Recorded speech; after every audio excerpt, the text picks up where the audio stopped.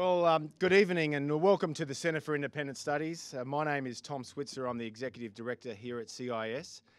And for those of you who aren't all that familiar with CIS, because I know there are some people here who are not members, CIS is a public policy research think tank or organisation, and we've been existed since 1976, and we are primarily committed to promoting the principles of classical liberalism. And when I say classical liberalism, I'm talking about individual freedom and choice, productivity enhancing economic reform, individual freedom, productivity enhancing reforms and wide range of economic issues, and religious freedom, and not least open and civilised debate that speaks beyond all that rampant polarisation that all too often characterises the public debate, not just in Canberra but across the Western world.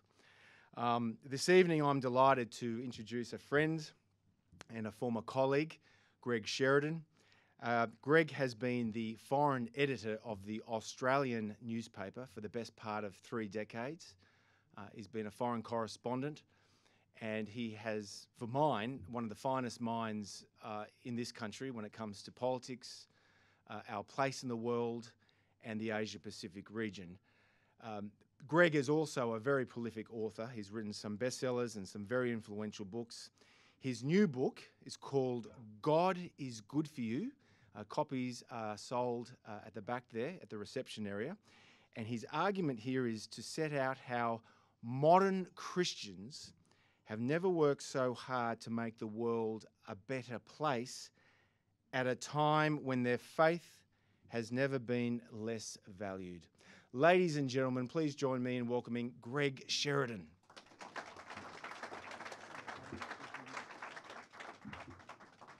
Ladies and gentlemen, thanks so much. It's great to be with you here, with so many friends, old and new. Tom was a terrific journalist, and then he realised that there was no future in journalism, and I myself will soon have to decide whether I'm going to make a long-term career of this business or not. I have some particular friends in the audience. Did Sam? Oh, there's Sam Lipsky. I thought he'd left after coming for the pre-talk drinks, which would have displayed his typical, normal, very good taste, I must say. He would have been in perfect justification in doing that. Now, you have to admit, it is heroic of you good folks to... Did Brendan Purcell come tonight? Oh, hi, Brendan. How are you? Now, look, normally I say at this point, if you find anything you really dislike in my remarks or in my book, my wife is right there, and you're welcome to go and speak to her. But I would like to add, Brendan Purcell was a tremendous help to me in this book. And, you know, you normally say, but of course, you know, the people who helped you are not responsible for any of your mistakes and foolish opinions and bad jokes. I'd like to say Brendan is responsible for all of those things. And anything that you find particularly disagreeable, it's two Irishmen talking to each other, really. And he does make great jokes about the Old Testament, medieval theology, sort of jokey material, really. Now, you've got to admit, it's pretty heroic of you folks to come and be lectured at by a journalist. But to be lectured at by a journalist about God is really sort of the weirdest thing in the world. And it shows how broad-minded God is, that he would be willing to talk to a journalist, really.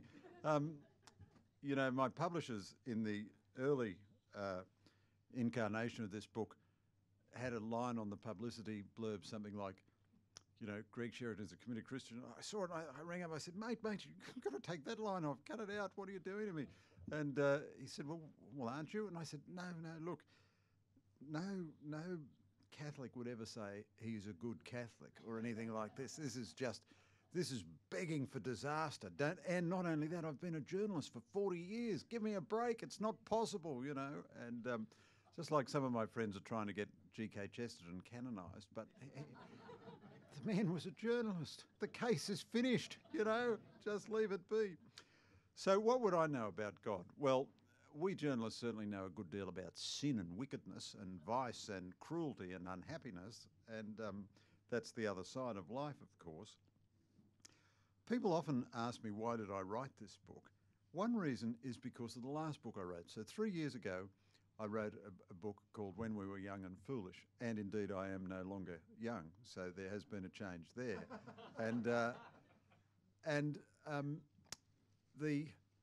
By the way, this business of writing books, it's terribly addictive, you know. It's like a heroin addiction, or really it's as near as a bloke gets to the female experience of giving birth, because you find there's a long gestation period which is increasingly uncomfortable.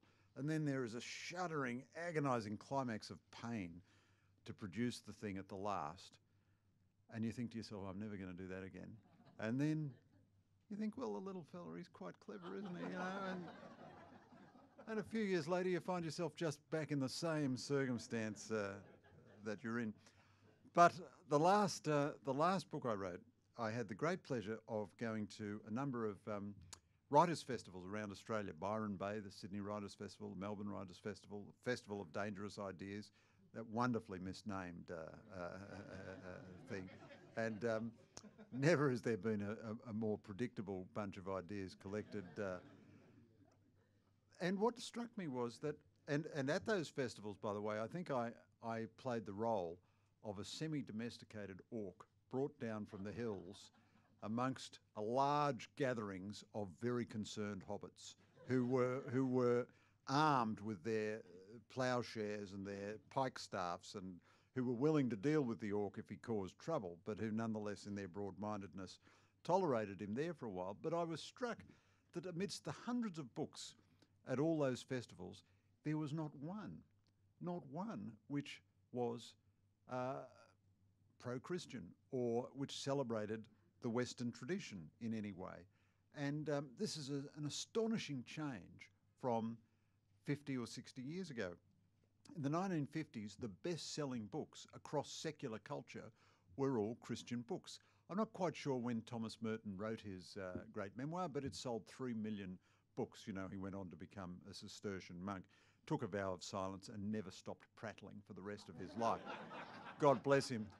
Because in the Catholic Church, we embrace paradox. We understand paradox. And Henry Morton Robinson's novel, The Cardinal, and so on, all of these books were massive bestsellers. The secular culture was devoted to it, and it not only had a genuine religious quality, but it was a celebration of a cultural inheritance.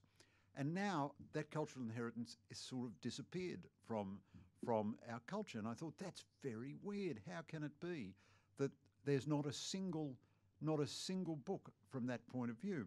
And the more I thought of it, the more I thought we are actually erasing from popular culture, and to a large extent from our educational institutions, any knowledge of the ideas and beliefs and transcendent values which formed our culture and formed our society.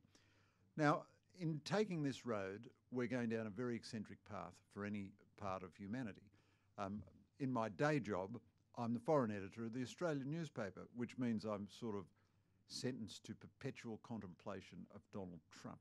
I mean, one of the great joys of this book was that I escaped from Trump for a few months, and there were people who would ring me in January and say, "Oh, did you see what Trump said about China?" And I said, "Look, comrade, I am in a Trump-free moment. My mind is in the book of Genesis. I'm reading Brendan Purcell's jokes. Trump can live without me for a month, you know, he can." But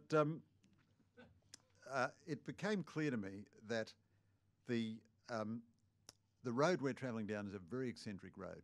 As foreign editor, I spend a lot of my time in Asia, and of course all throughout Asia, religion is a dynamic, central, normal part of human life.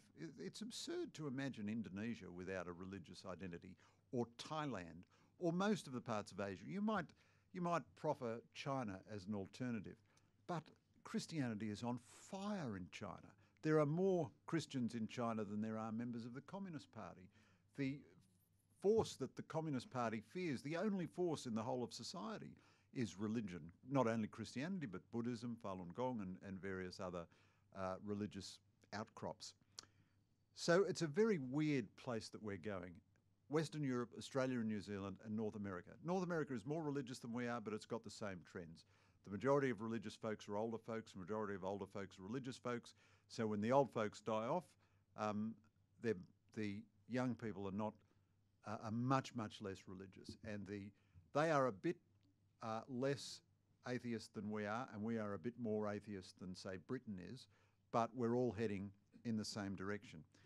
And then I wanted to answer some questions for myself in this book.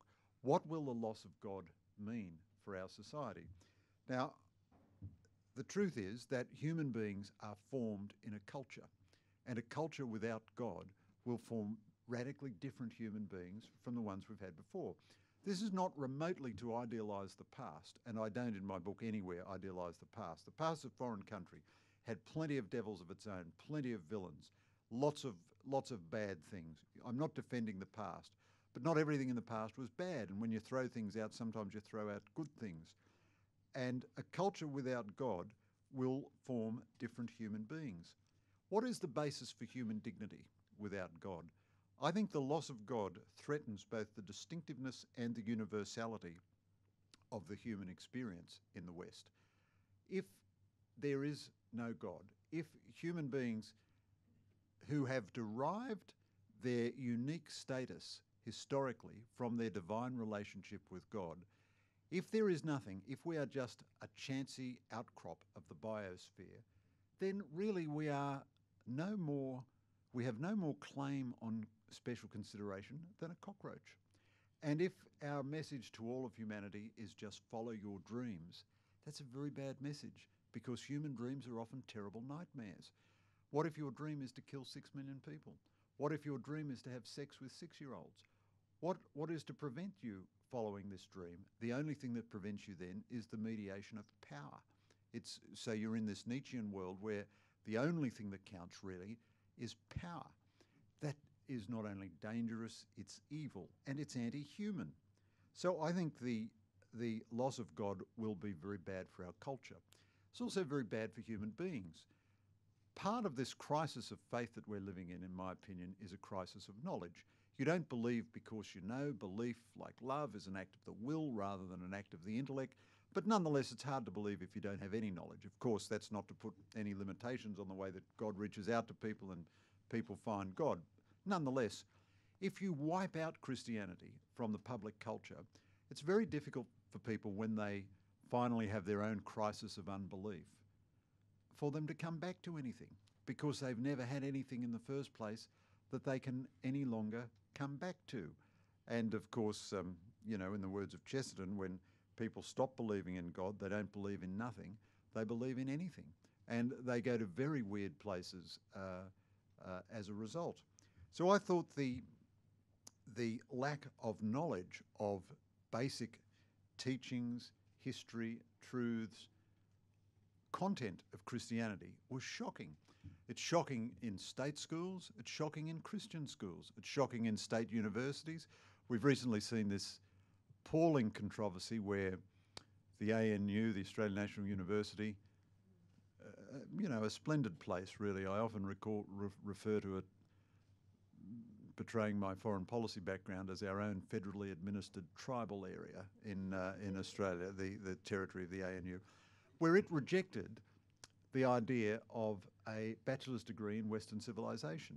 And the rejection, the popular impetus for the rejection, the campus protest, was that this would privilege, in a racist way, the West. Western civilization means genocide, invasion, oppression, and so on. And yet every book that was proposed for the syllabus of this course in Western civilization was a critical book. I'm just in the process of making my first acquaintance with Dante. Now, the audience like this is so erudite. You've all read Dante in the original Italian, I know, and you've read the different translations, you've read the critical. So I'm just beginning. So naturally I'm full of, doctrinaire knowledge on this matter. But Dante's poem was in many respects a critique of the corruption of medieval Christianity. The idea that by studying the great books of Western civilization, you're going to have an uncritical view of Western civilization is completely absurd. But to keep that knowledge away from university and school students and ordinary average citizens struck me as an act of vandalism. So my book is a little contribution. It's a thimbleful of content into an ocean of confusion. Then there was the question of the rationality of belief. So I'd never read The New Atheists because I had no interest in them really, but I thought I'd better read them for this book, and what a chore it was. Honestly, they make Donald Trump look attractive, really. But I went through this unbelievably tedious book of Richard Dawkins, The God Delusion. It is the most pompous book I've ever read. He conceives of himself as sort of the Pope of atheism, really, and it's just full of ex cathedra Petri statements of infallible truth on his part. I read Christopher Hitchens, much better writer than Dawkins, much more fun, full of outrageous, dishonest things about Christianity. But having read The New Atheists, I realised they're actually not making a rational case. Their arguments are so silly that they just fall over themselves. But what they are doing is they're acting as old-fashioned bishops. They're just confirming the faithful in the atheistic faith that their beliefs are sound and sensible. So they're mobilising the dynamic of celebrity to authorise the atheist belief of the society. And of course, atheism is a religious belief like any other, but it's such a weird belief. It's so, I do believe that you cannot rationally prove God or disprove God, but God is certainly rationally the most likely explanation. And everything in the New Atheist case was just on its face so abundantly absurd. So they say, the universe is 14 billion years old. Well, obviously God wouldn't waste his time spending 14 billion years before everything. How would they know what God would do? Not only that, it strikes me as absolutely characteristic of God that he would spend 14 billion years preparing a beautiful gift. That's not an argument, that's just a prejudice on their part. Similarly, one of the central arguments they make is that religion is improbable, therefore it's untrue. But the explanations they provide as alternatives are so unbelievably improbable and require such magical thinking. So, for example, one of the reasons to believe rationally in religion is that all human beings, almost all human beings, all throughout history and across all cultures, have had a hunger for God. And our strongest desires always indicate a corresponding strong reality. So we're hungry, that indicates food. We're lonely, that indicates friendship. Every desire we have, we're tired, that indicates the reality of sleep. Every profound desire we have indicates a corresponding reality. So how do you deal then with the profound desire for God? So some evolutionary atheists say, well, the religious disposition is just a pro-survival wrinkle of the human mind because it promotes cooperation, and therefore, now that we've passed through that stage of evolution, we can dispense with that. But of course, that argument can be turned on the atheists themselves. How do we know that their latest view is not just an evolutionary outcrop of the human mind, just a strange oubliette of evolutionary development? Why do we believe that's true? Another problem they have is that human life and all life is so improbable. Our universe is so improbable. If the Big Bang had been a bit stronger, the planets would have just kept shooting away. If it had been a bit weaker, the planets would have collapsed back in on themselves. The sweet spot which produced the universe, and then the sweet spot which produced carbon, which produced life, then the sweet spot which produced any kind of living creature, it's all so unbelievably improbable. Now, the fact that a thing is improbable doesn't mean it's not true. And believe me, that's one thing that a life in journalism teaches you, especially a life in political journalism. Only things which are improbable are true. But the atheists then have this problem. So how do they explain the improbability of our universe when it's the improbability of religion which they've used to attack religion? So one of their explanations is to say, well, obviously there are an infinite number of universes and we've just lucked into the one which happens to be good for life. So you think to yourself, to use that marvellous Yiddish saying, "Oy vey, you don't believe in God, but you believe in an infinite number of universes without a speck of evidence?" And this is a kind of laughable argument. Where did this idea of an infinite number of universes? There's no evidence for it. It's a preposterous idea. And yet this is the kind of honoured thinking of our time. This is sophisticated, honoured thinking. So I thought these arguments are so feeble that anyone could pull them apart. So let's have a go and do it. And of course, it's really shooting, shooting fish in a barrel. It's not really hard work. It's not really a man's work, but nonetheless, it's good fun. And so there was a chapter which I enjoyed on the rational belief. Then there are a few other chapters which I want to alert you to. One was on the Old Testament. The Old Testament gets a terrifically bad press, especially from the new atheists. They say the God of the Old Testament is homophobic, genocidal, misogynist, control freak, blah, blah, blah, blah, blah. And of course, they spectacularly misrepresent the Old Testament. I must say that I benefited tremendously from Jewish commentators on what in the Jewish tradition would be called the Hebrew Bible, in the Christian tradition is called the Old Testament, because Christians understandably read the Old Testament looking for the New Testament. But in fact, it's good to respond to the Old Testament just as a reader, just as a journalist, just as a human being. And it is a great, great, great story, full of great individual stories. It had very good sub-editors. It's mostly... It always names the names. It always humanises the story. It always moves along at a rollicking pace.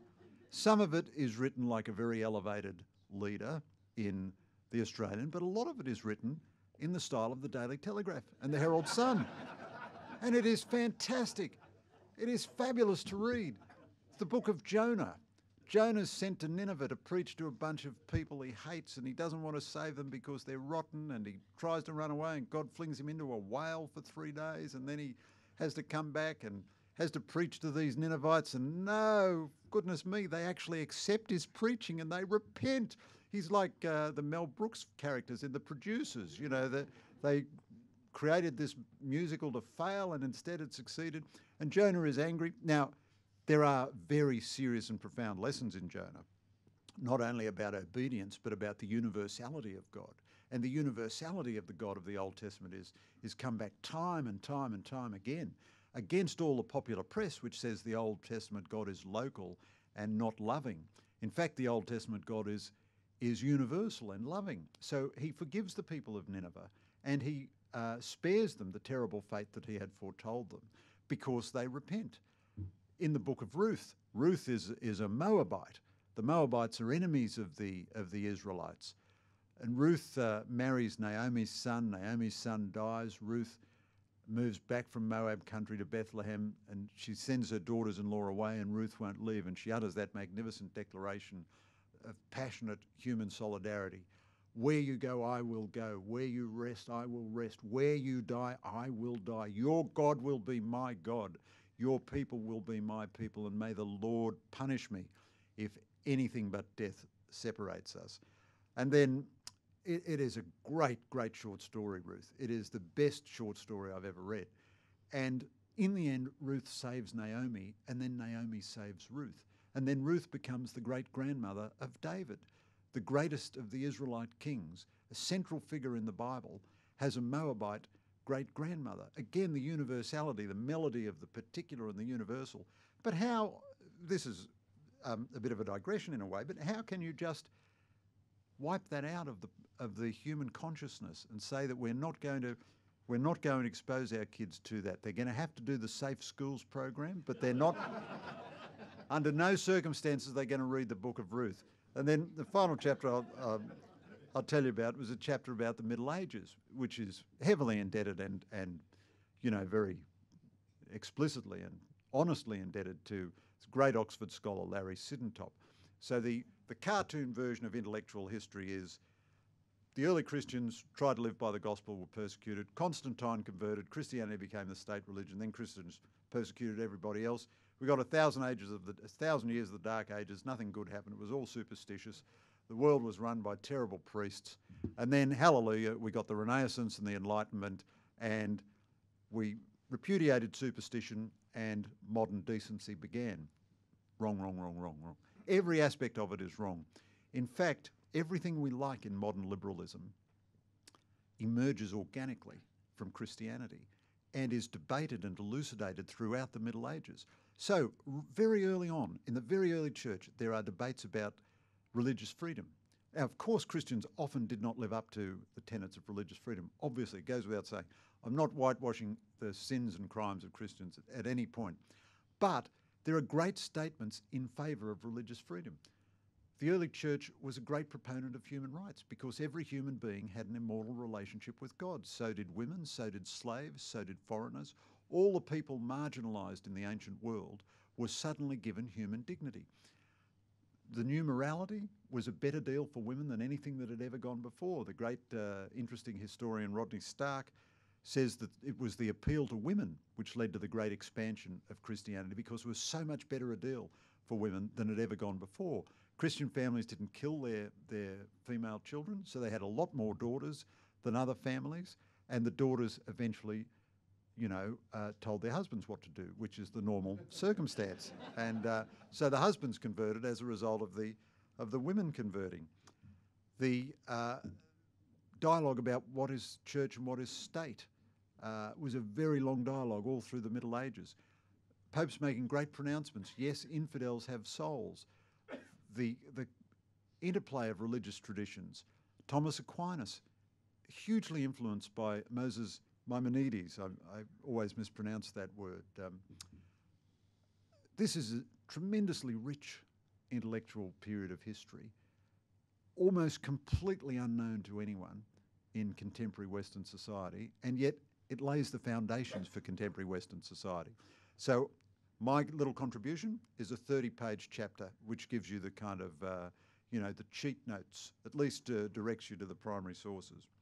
Then finally, the second half of the book is a reported part of the book about particular Christians, and the chapters which have got most attention were the 2 chapters I wrote about politicians. So I interviewed 14 serving and former politicians, including Malcolm Turnbull and Bill Shorten. And when some extracts of this were run, the vituperativeness of online debate is such that instantly the online reaction was, those typical Elmer Gantry politicians spruiking their beliefs, big hypocrites that they are, just trying to get the religious vote. Nothing could have been further from the truth. I tell you, the Brexit negotiations were a walk in the park compared to the complexity of the negotiations I had to undertake to get these politicians to agree to these interviews. Those very few people who have asked politicians about their religious beliefs have typically asked the question, what effect does your religious belief have on your policy? That's a perfectly legitimate question. That's not the question I asked them. I asked them, what do you actually believe? Do you pray? Do you believe in God? Do you believe in an afterlife? Are you going to see your parents again? What do you think is ultimately the deepest transcendent spiritual reality? And all of them, across the parties, from the left of the Labor Party to the conservative elements of the Liberal Party, impressed me profoundly with the depth of the inner life that they revealed, which they sedulously keep hidden from the public. 2 of them had been sort of forced into becoming public Christians, Tony Abbott and Kevin Rudd, but the rest of them had really not ever spoken about these matters in public before. They were very, very reluctant to do so. And yet I was immensely impressed with each one of them. And there is a big hinterland, a deep inner life with all these people. And it's a pity. I don't necessarily want them to become Americans where they wear their faith on their sleeve every minute of every day and everything is related to their denominational faith affiliation.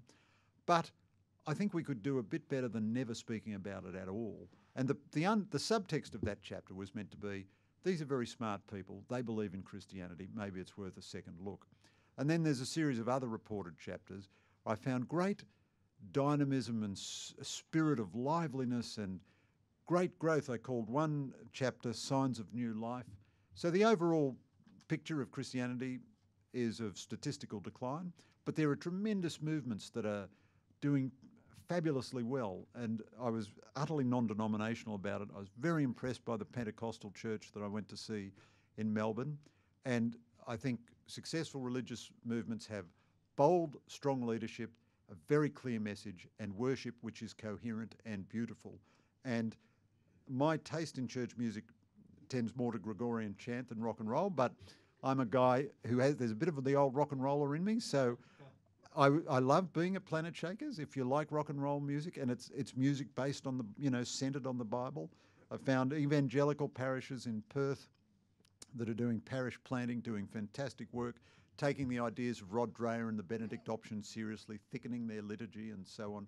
The magnificent Campion College in Sydney, without a drop of government money, has got the great Western Civilization course that Ramsay wants to invent. They've done it really with no resources. They've just done it magnificently. And the Focolare movement, wonderful effort by lay people to live, or predominantly lay people to live in the spirit of the early gospel.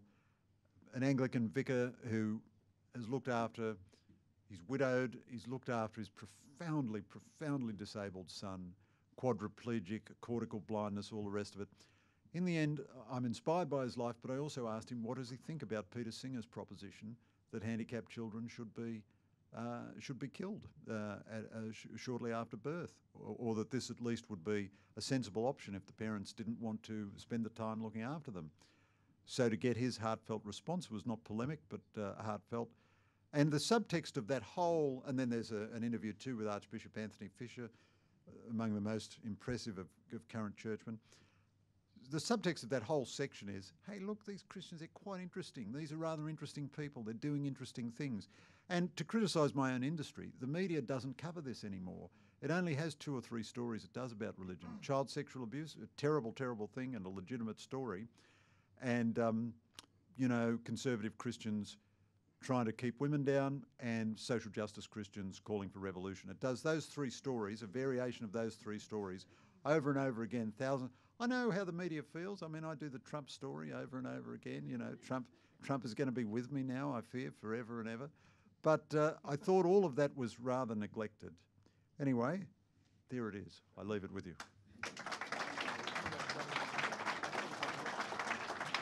Just sit down over there, Greg. Well, Greg, that was terrific. Sound and style and substance. Thank you very much. And now to the second phase of this evening's proceedings, a conversation. Peter Kurti is a senior research fellow here at CIS, and he's also author of The Tyranny of Tolerance. That was published last year, The Tyranny of Tolerance, to which the former Prime Minister, John Howard, wrote a glowing tribute in his introduction. Peter and Greg will have a conversation about Greg's book before taking questions. Peter, over to you. Thanks, Tom. And Greg, thank you for being here tonight, and congratulations on the publication of God is Good for You. You've told us why you wrote the book, but as I was listening to you, I was wondering, who did you write the book for?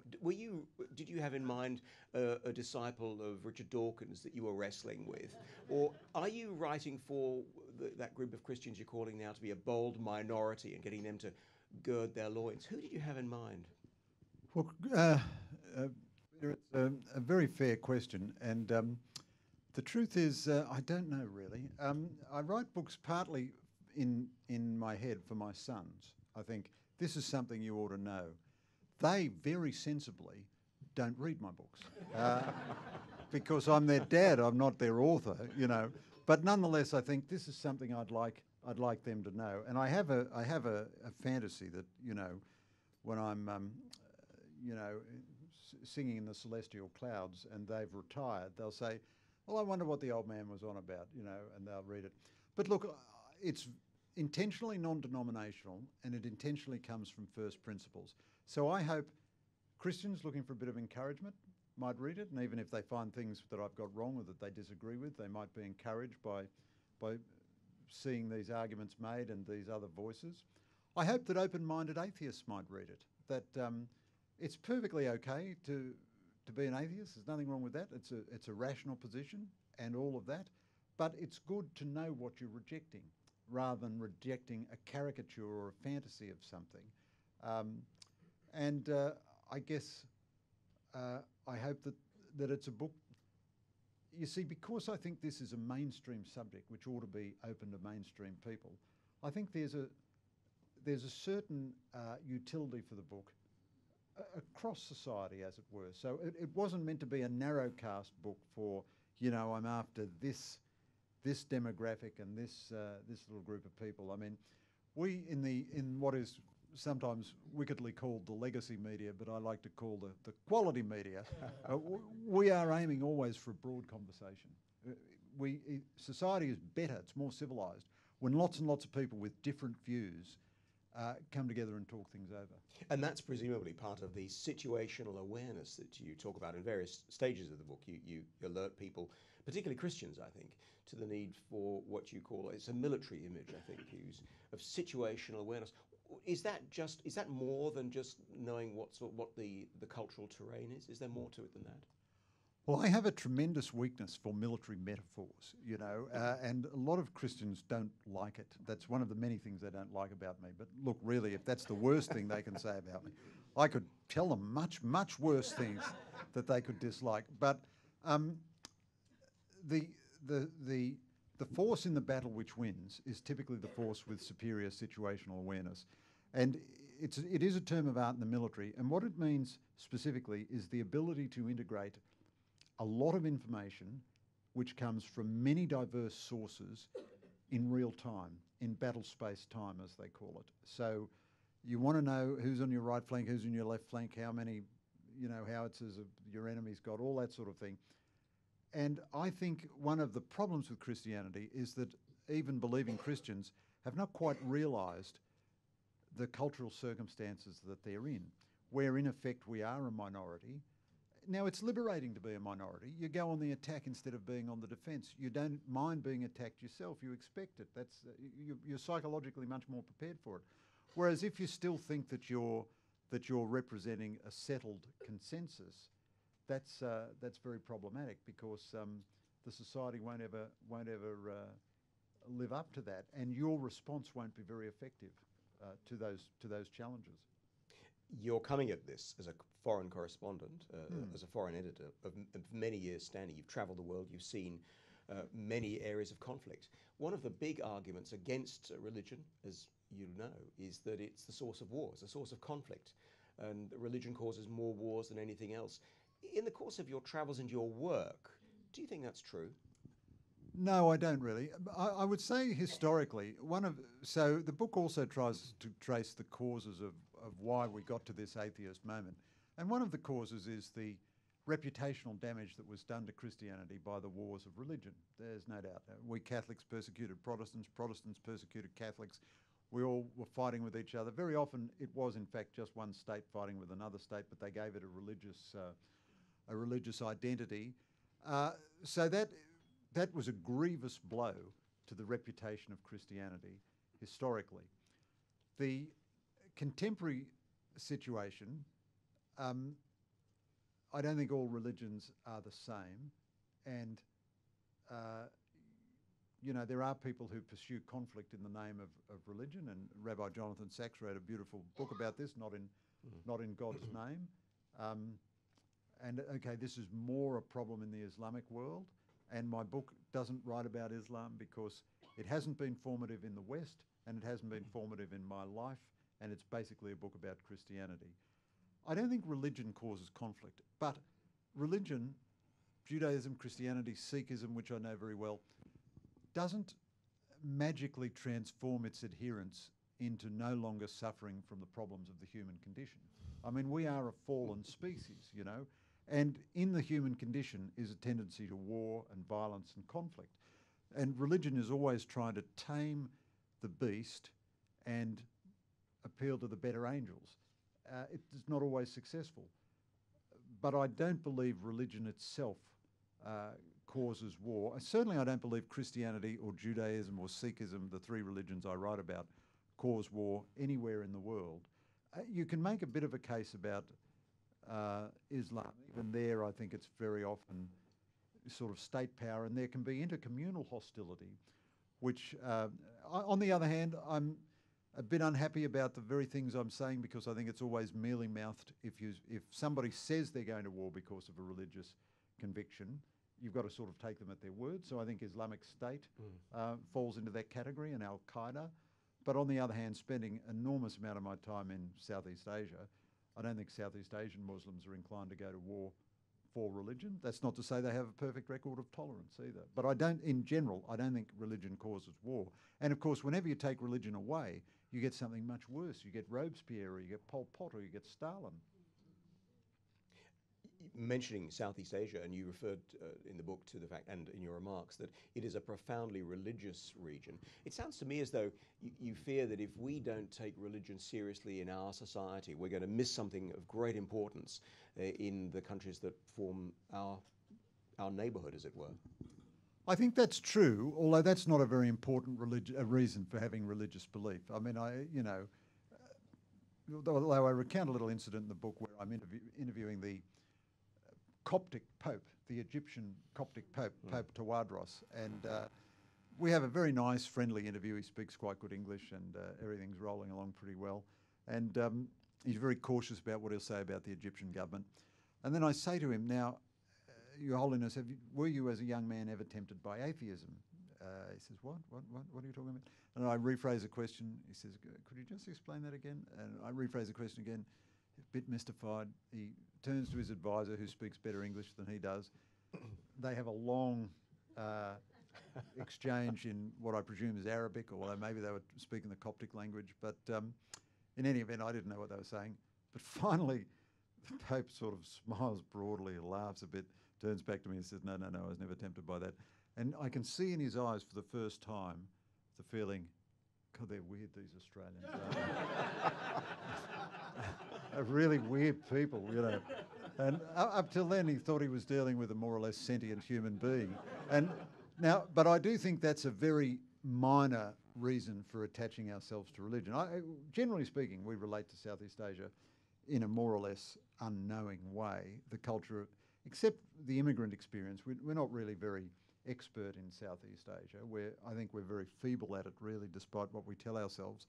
But I think the loss of God is much more important for what it means for us ourselves, although it does have this geostrategic consequence. I just read a marvellous novel by Piers Paul Reed called Scarpia, in which he tries to show that really the heroine of Tosca is the villainess and the policeman Scarpia is the good guy. Bit hard to show that, really, but it's only a novel.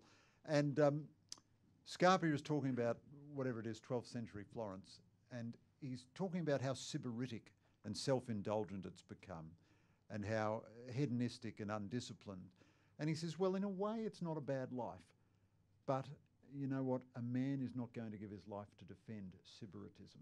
And we are going to be competing with much more vigorous societies. And I wonder if we have no belief in the transcendent, if we'll have sufficient vigour and belief in ourselves to prevail, so to speak, in those geostrategic circumstances. And an important part of that is doubt. And you like paradoxes as a good Catholic, or a Catholic, I shouldn't say good Catholic. But you talk about the paradox of doubt and the importance of doubt, actually, in the life of faith, which is a difficult thing to explain to people who are not believers. How do you yourself live with that sense of the paradox of doubt? Well, the great thing, journalism, you know, is a tremendously, it can have effects on the human soul which are not entirely always fabulous, you know, but it does have some great lessons, which is we want the copy tonight. It doesn't have to be perfect. It's got to be now, you know, and you always have to live with doubt. Otherwise, you couldn't function. And of course, the calumnies against faith are so great that we no longer understand that faith is really the basis of reason. So my parents told me that I'm their son. I think they're probably telling me the truth, but I haven't really established it and proven it. I don't have any proof that this is the case. I haven't taken any DNA swabs and established beyond a doubt. So it's a justified belief. It's a reasonable belief. But the reason I believe it is because I have faith that they are telling me the truth. And 90% of the things we believe in life, we believe on the basis of faith of that kind. It's not irrational, but the belief is not a belief of rational proof. And one of the polemical tricks of atheists is to say any paradox or any doubt means that the whole thing is untrue. Whereas, of course, you know, God, for his own reasons, set things up so that you can come to him rationally and you can believe in him with faith, but it's not self-evident. Because if it was self-evident, you wouldn't need faith. That's the human condition. And the fact that you don't understand everything about the human condition. I'll give you one other example, Peter. I believe in the doctrine of the bodily resurrection, so that people will live on eventually in a physical form. But the human body seems inherently built for decay and corruption and change. So how is that going to work through eternity? I don't know. It doesn't really matter to me that I don't know. There are an infinity of things that I don't know. I put the key in my car. I have no idea why it works. Absolutely. I've even less idea why my computer works. It still works. Do you think the politicians you talk to are also comfortable with the paradox of doubt? I was very impressed by these politicians, and I think they're much more as individuals. So I'm not really making a claim about the political class. These are 14 individuals who I interviewed. And I guess I knew that they all had some element of faith in their lives, or I wouldn't have tried to interview them. And I was very impressed with the way they dealt with this in their own lives. I mean, Penny Wong said to me, most things I approach intellectually, I don't approach religion intellectually. And I've never had the thought that I could live without God. And there is an experiential element, as there is for most people. So Roger Scruton, in that lovely book, whose name I've just forgotten, but I cite it a lot in my book, argues that the strongest rational reason for belief in God is the long human experience of God. Of course, the atheists won't allow that any human experience of God is valid. They say that that's all just mumbo-jumbo, it's psychobabble or something. But in reality, you can't deny that experience. So rationality, if you take it to an extreme, hyper-rationality, it's not actually rational any longer, because rationality is just a part of the portfolio of human faculties which we use to try to discern the truth. Intuition, emotion, many, many other things come into it, and of course experience. So all of those politicians, I thought, had in their own lives, as they revealed to me in these interviews, I don't want to verbal them really, and I don't want to generalise about them, but I thought they had all come to grips with these matters quite extensively. So in some ways, I think that we get anxious about the lack of rationality in religious belief when we hear politicians talking about religion, that we don't want politics to be tainted by irrationality. And yet I thought it was the bit of the book I started in the middle and worked to the end and then went the other way. And I was struck by the fact that you say a number of times in the book that Christianity does not adjudicate between left and right, and that comes through very clearly in the interviews with the politicians. It left me wondering, though, whether you think, this sounds like a slightly impertinent question, but does Christianity have anything to say in politics, or should it be completely free? Should religion and Christianity get out of the political arena if it's not able to adjudicate? Maybe another way of asking the question is, what does it bring to religion, to politics rather? Yeah, so that's a good, complicated, difficult question, which I can easily answer in an aphorism or two without any trouble at all. Christianity certainly does bring things to politics, but it doesn't adjudicate between policies which are well-intentioned and which are not inherently evil. So, a lot of people on the social democratic left quite reasonably say they are inspired by the social justice tradition of Christianity. That's perfectly okay. A lot of people on the free market side of politics are a bit tongue-tied about religion. And one of the great pioneers of changing that was Michael Novak, of course. But really, they're pursuing the same end. They're pursuing the end of human welfare. So, in India, a key policymaker said to me once, you know, the critical thing in India to alleviate poverty is to enlarge the formal sector of employment. Because when you move off the farm into working for an employer, your life experience is vastly better materially than when you're living subsistence on the farm. One of the reasons we can't increase the formal sector is because we have insanely restrictive trade union laws which are designed to benefit trade unions. Now, the original impulse for passing those laws was to benefit a worker as opposed to a boss, so someone with less power as opposed to someone with more power. The consequence of that policy is to freeze out millions of people from a more affluent life.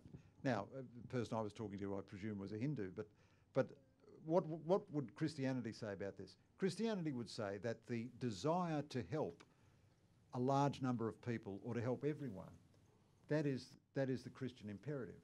But if you come to the view that you can help people by deregulating the labour market, and someone else comes to the view that you can help people by more regulation in the labour market, I don't think Christianity adjudicates between those two things. Christianity certainly adjudicates about the sanctity of life, certainly adjudicates about the need for human dignity to be respected. It's one reason it has such a lot to say about the life issues. And it infuses an ethic which is to seek the good, and to be altruistic, to love the stranger and so on. It's not the only religion that has those ethics, but it certainly does have those ethics. But mostly politics is fairly straightforward and dull, really. I would hate the most profound experience of my life to be adjudicating between whether Bill Shorten's approach to tax cuts or Malcolm Turnbull's approach. I mean, it's kind of interesting, you know, and it sells newspapers and it is important, but that's not the essence of life. That's not, you know, the essence of life is much deeper than that. And the robust Australian disinterest in politics can be a problem, but in many ways it's a very good thing. You know, Australians are concerned with much more important things than who runs the post office. It's very important that people be concerned with who runs the post office. You've got to get that sort of stuff right, but that's not the transcendent stuff of humanity. Do you get the sense that the politicians that you spoke to, and perhaps the political class more broadly, takes the issue of religious freedom seriously? That's suddenly become a very hot topic. We're waiting for the Ruddock inquiry to be handed down. Well, it's been handed down. We'll find out what he said, and it's likely to be a contentious issue at some point within the next year or so. Do you think politicians are concerned about the limits of religious freedom? I think they're rather confused about it. I'm not talking about the 14 politicians I interviewed, because I didn't ask them about this issue, so it would be unfair for me to comment about them in relation to this issue. But to comment generally about politicians, I think they're very confused about the issue. Christians and other religious people in Western societies are not persecuted in the way Christians are persecuted in the Middle East or in Pakistan or in China. Nonetheless, the environment is becoming more hostile. Stephen McAlpine, an evangelical pastor from Perth that I quote, says Christians are now living in exile. They expected to go into exile in Athens, where there would be a lot of interesting discussion. Instead, they find themselves in exile in Babylon. And the secular culture is becoming much more hostile to Christianity, and there will be a series of issues about religious freedom. There will be an assault on Christian institutions. I mean, one of the famous cases we know, Archbishop Julian Portis, the Catholic Archbishop of Tasmania, Hobart, published a pamphlet, extremely modest, mildly worded, decent, gentle pamphlet, arguing the traditional case for the traditional definition of marriage. And a complaint was made against him at the Anti-Discrimination Commission, and the Anti-Discrimination Commission was going to hear the complaint.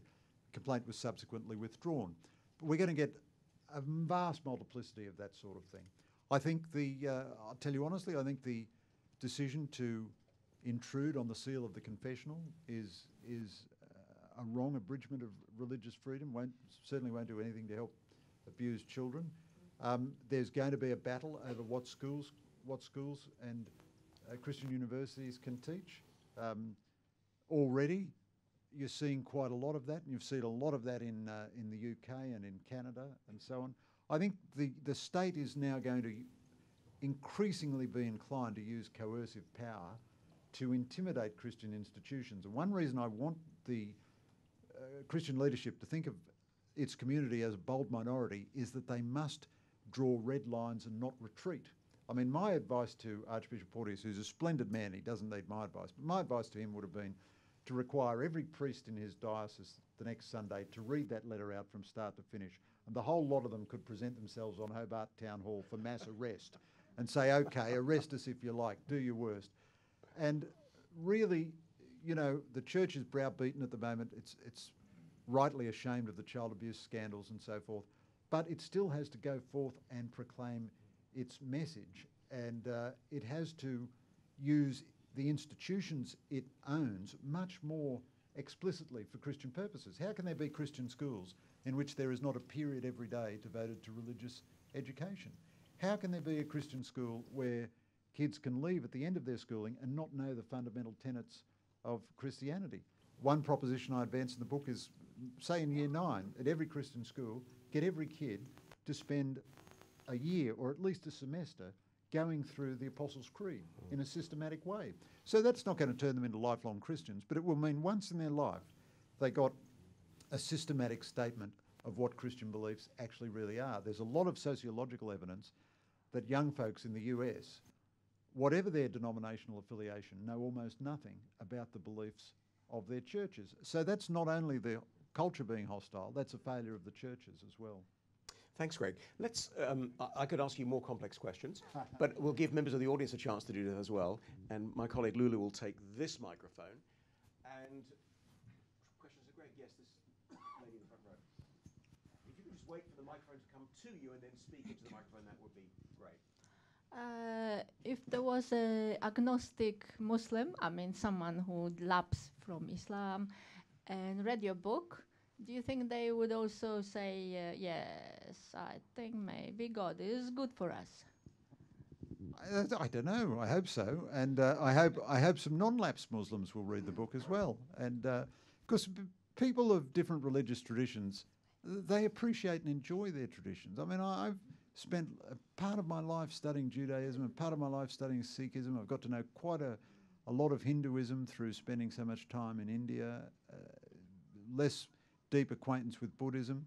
It's interesting stuff. It's not wicked or foreign or anything. I don't think any Muslim would read my book and find it distressing. Mr. Sheridan, there's a famous story when Napoleon Bonaparte was meeting with the Vatican Secretary of State, Cardinal Consalvi, and Napoleon said to him, "Don't you know how I have the power to destroy the church?" To which the Cardinal responded, "We bishops have been trying to do that for 1800 years and we haven't succeeded." Given some of the recent high-profile scandals concerning some of the church leadership, both in Australia and overseas, in the US and so on, do you think that is going to drive away a lot of Christians from the church?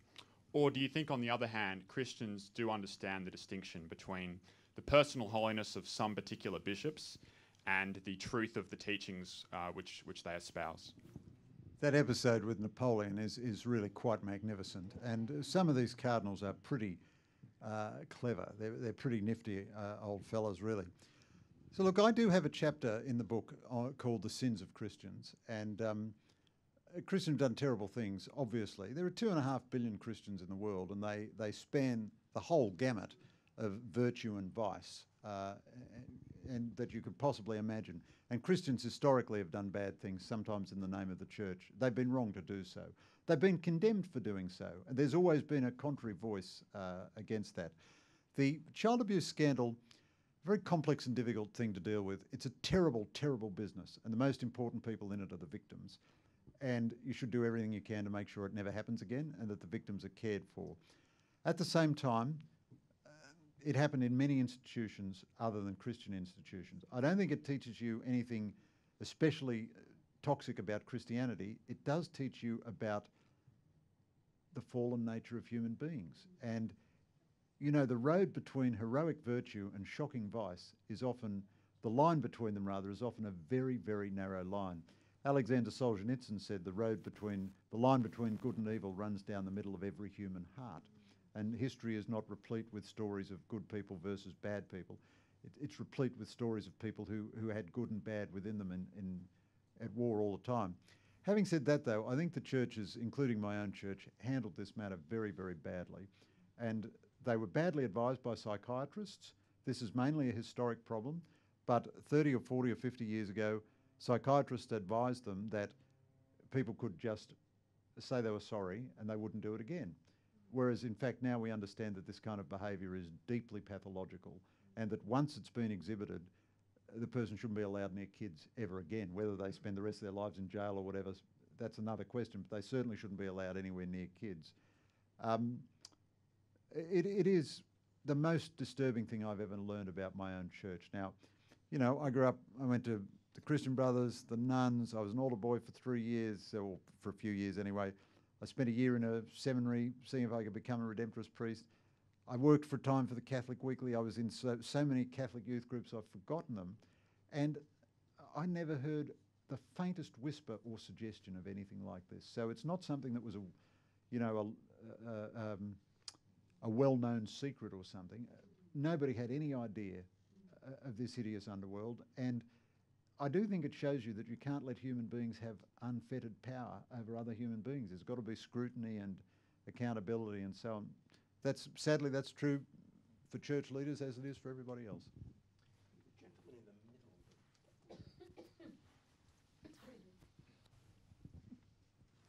Hi, Greg. I would like to know what are your thoughts on the Christian atheists, people who don't believe in God, but they do think that Judeo-Christian values are still important in maintaining a foundation. Do you think this it's an oxymoron, and would you be okay with that? Basically, my question is, would you be okay with people not believing in a God, but they still think that Judeo-Christian values are still important? Look, you know, in the words of the great 60s guru, I'm okay with everybody. I'm okay, you're okay. I don't mind what people believe. It's a free society. They can believe anything they like. I think the term Christian atheist is an oxymoron, obviously, but I do get the point that you're coming to, that you're driving at, and I have a lot of sympathy with it. There's a person who would be known to many people in this room, the late David Armstrong, the great philosopher at Sydney University. He used to say to me in that characteristic way, well, you know, Greg, I am really a pre-Vatican II atheist. And I thought there was a lot. I understood exactly what he meant, you know. And there are a lot of people like that. I'm not sure that Roger Scruton is actually a religious believer. Douglas Murray, who wrote that splendid book, The Strange Death of Europe, is not a religious believer. So these people do assert, recognise and understand the values of the Judeo-Christian tradition. God bless them, that's great. I would say those very hard to sustain those values when they're cut off completely from their roots.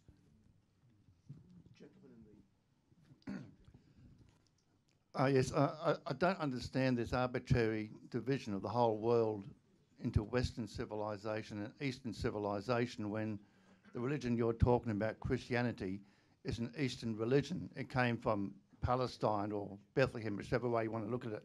And some of the dumbest ideas going have actually come out of the West, like communism, for instance, came from Marx and Engels, who were German, and all the safe skills rubbish is a European invention. The Chinese and the Indians and the Muslims, they don't want any part of it. So why do you make this arbitrary division between Western civilization and Eastern civilization? Well, in fact, I don't. And you must be listening to someone else or reading another newspaper columnist or something. Christianity is a universal religion which is open to everyone. However, in the development of Western civilization, Christianity played a unique and crucial role. And of course, as I've said, you know, 5 or 6 times this talk, but millions of times previously, there are massive evil things in the history of Western civilization. Communism was a Western ideology, so was Nazism. They both grew up in Christian Europe. There's no doubt about that. So, and wanting to celebrate Western civilization is not wanting to write an arbitrary boundary at the barrier of civilization and say you're Western and you're not. That's ridiculous. But you have to think of human knowledge and human traditions in some categories. So unless you reject ontologically the proposition of categories, you have to have a category. If you talk about Japanese civilization, most people know what you mean. The Japanese certainly know what you mean. But you could easily say to the Japanese, oh, well, you're forgetting the influence of Commodore Perry and the westernization process you underwent after the Meiji Restoration. Well, that's all fine, but these terms are shorthand terms. I mean, you don't have enough text to introduce all the caveats every time. But the very fact that we now regard it as sort of an offence against public decency to talk about Western civilization, I think is very problematic. And as I mentioned to you, if you studied the great texts of Western civilization, they're all critical texts anyway. They're advancing knowledge in a typical Western fashion, typically by criticising the knowledge which has come immediately before, and finding out what they want to continue and what they want to discard. So I think that's it's a false problem, really. Sophie. Greg, thank you very much for that. Sophie York. You mentioned Christianity has been very good for the status of women, and I agree. Sonia Kruger, Channel 9 presenter, recently mentioned that she was concerned about the rate of Muslim immigration, and she's now facing court for that comment.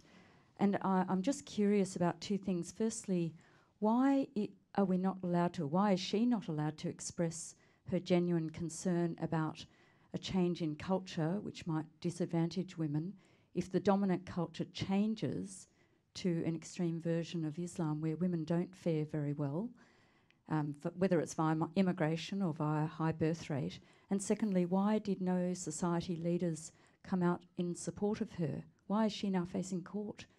It's a legitimate concern. Yeah, no, look, I agree with the thrust of that point entirely, Sophie. I think the efforts to curtail free speech are very inconsistent and weird and ideologically loaded.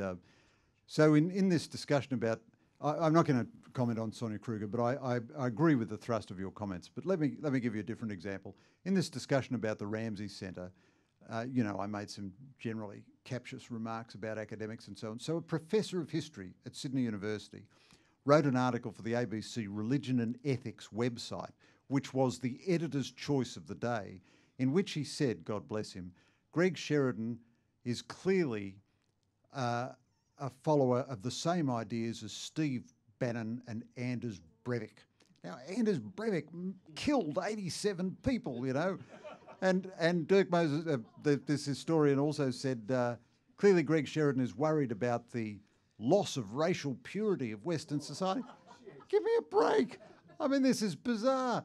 And now, before I could work myself, I don't mind Dirk Moses having a shot at me. That's, if a dopey left-wing Sydney University academic can't have a shot at the Australian, we've come to a pretty pass. But on the other hand, the absolute lack of reaction to it was pretty bizarre. Now, the ABC, God bless them, having chosen it as their editor's choice and put it on their religion and ethics website, at some point they said, Anders Breivik. We don't like News Corp very much, but maybe that's one half a standard deviation too far. So they dropped Anders Breivik. I am apparently a follower of Steve Bannon and guilty of all these other crimes that I was unaware of. But it is worth imagining. Imagine if one of us in this room had made an equivalent remark about some sort of suitably important figure on the left. There would be a hysterical screaming down. Now, I do believe debate everywhere is becoming very vituperative. And we on the right are not entirely innocent of this either. But I do think this is a very unhappy trend in our society, a very unhappy trend. And it's part of liberalism going mad. You see, to relate it back to my original thesis, liberalism in the 19th and 20th centuries was mostly a very good thing, and it was informed by its religious impulse. The welfare state, rerum novarum, the great social encyclicals, the great drive to remove race as a basis of civic identity. These were fantastic liberal impulses. And liberalism was a very Christian enterprise in those days. Now liberalism has divorced itself from its Christian parents, to mix my family metaphors a bit promiscuously. And it's going mad. It can't work itself out. It has no idea where its limits are. It has no idea what its direction is. It's lost common sense. It's completely untethered from common sense. It's lost its embedded position in a tradition. It's lost the qualifying and modifying aspects of tradition. And I think it's a bit of a harbinger of I think we're going to see more of that. I'm going to ask a question which seeks to bring together a few of your favourite subjects. If you start with the assumption that Christianity is essentially adherence to and a belief in a set of values, a way of life, that sort of thing, how is it that in a country such as the United States, so many people who espouse those values and beliefs have essentially supported someone who has absolutely no values and support someone, a valueless individual, to lead them?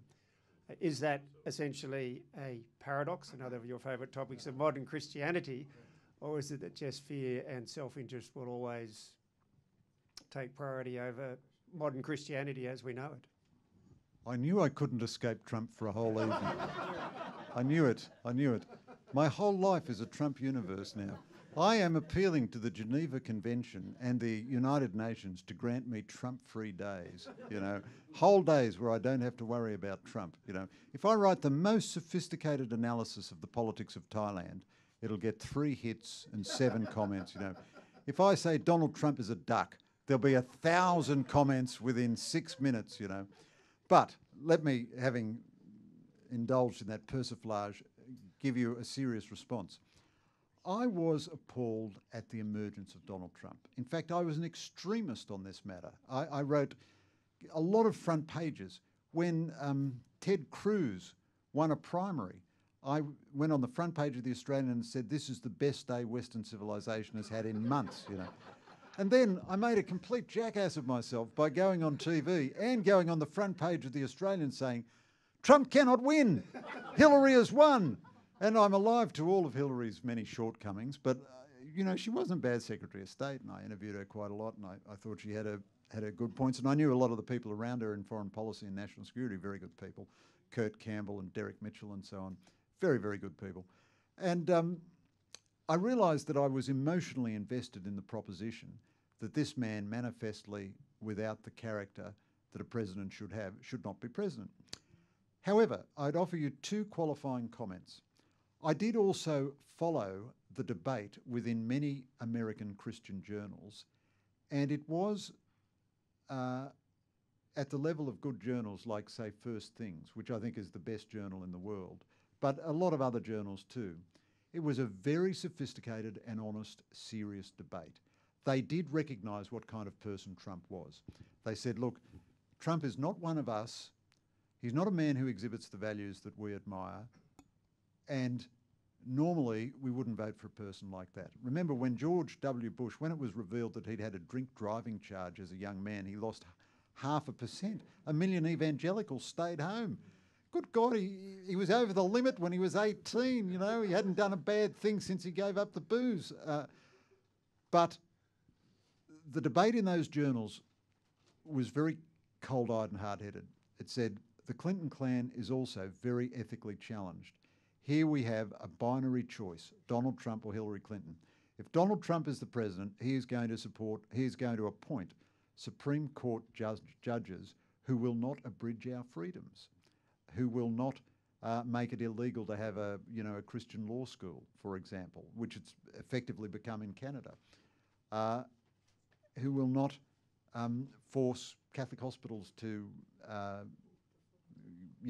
act against their conscience. This was a very sober debate. Some of them said we'll support him, some of them said we won't. Now that's not the debate at the popular level.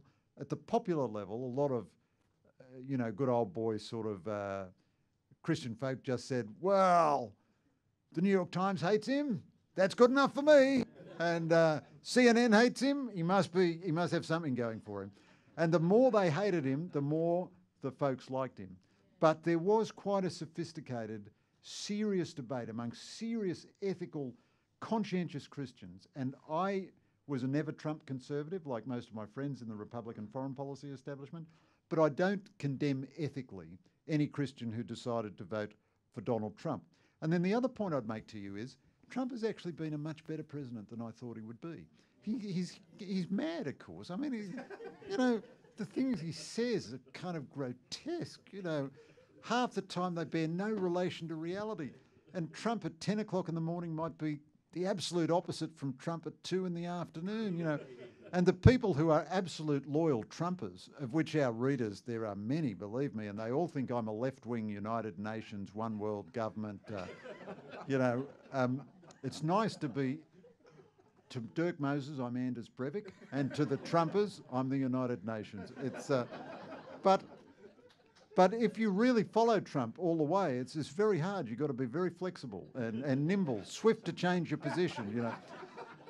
But having said all that, he's done quite a lot of good things. He has repaired the US defence budget. That's probably the most important thing any president could do for Australian national security. I mean, that's my core concern, Australian national security. For Trump to end the terrible Obama years of tearing down the defence budget, that's a profoundly good thing. His deregulatory low tax policy, the United States, I mean, every jackass in the country talks about inevitable US decline and the rise of China and so on. The US economy is twice as big as China's economy, and it's growing by 4.1% at the moment. This is an astonishing rate of economic growth. He has appointed a very good judge, and he's about to appoint another very good judge. That's critically important in America.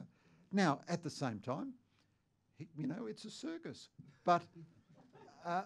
But the other point I'd leave you with is this. Increasingly, Western politics is dominated by the dynamics of celebrity. The first pure celebrity candidate was Barack Obama, a very different kind of celebrity. His most important endorsement was Oprah Winfrey. He hadn't done anything politically before he came to office, like Trump. He had no political achievements, and therefore he had no political baggage.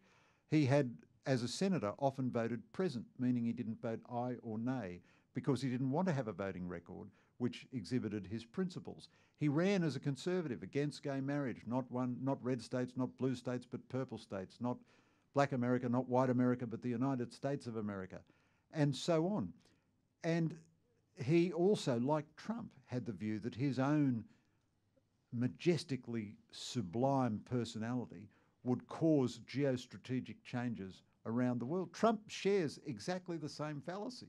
In fact, there's a column I'll write one day about how Trump, Obama, Pope Francis and Justin Trudeau are all really the same leader in disguise. I'll leave you with that provocative thought.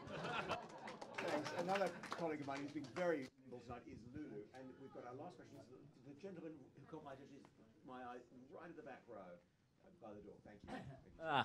Thanks very much, Greg, for a very entertaining talk and for great work with the book and all your commentary. Just wondering if you'd like to comment further on Christianity in the universities and Christianity in university education. Yeah, well, the position of Christians at universities is very strange at the moment. I mean, Oxford University, a year or two ago, had orientation week, and it banned the Evangelical Union, the Christian Union, I think it was, because it said it wanted to provide a safe space. And of course, it's very common for Oxford undergraduates to be assaulted and bodily harmed by Christians in their orientation week. You know, who knew this was such a scourge? And all the campus bodies have taken this kind of action, this kind of low-grade, pathetic, harrying, harassing action. Now, I think many, many good things happen at universities, but I do think people who are really imbued with the values of Christianity, with a desire to promulgate the inheritance of Western civilization, they need, more than anything, they need to be founding new institutions. You know, this is part of the message of the Benedict option. As I say, it's a wonderful book, but in some ways a difficult book. I don't agree with everything in it. But, you know, you look at something magnificent like Campion College. Instead of those people spending their lives complaining about the hideousness of what's happening at some state institution or trying to get, you know, a mainstream, even Catholic institution to be a bit closer to the mainstream of church history. They've just founded a new institution. There it is. A couple of hundred students have gone through. Well, that's not, I wish it was 200,000, but it's a few hundred. It's a lot better than nobody. I think, you know, the opportunities of digital media, although digital media is misused hugely, but the opportunities of digital media, institutions like the Centre for Independent Studies. I was at the Jewish Museum today.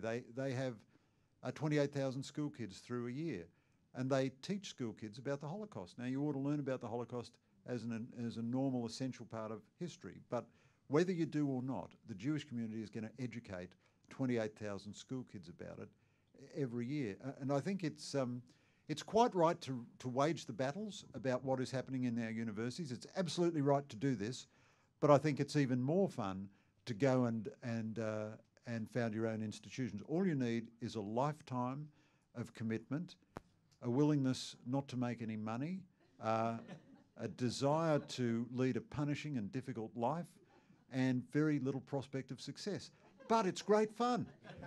Ladies and gentlemen, a round of applause for Greg Sheridan and Peter Kurti. Well, we at the Centre for Independent Studies are blessed to have a very distinguished board of directors, and I'd like to call on one of my colleagues to do the vote of thanks. Ladies and gentlemen, Nicholas Moore.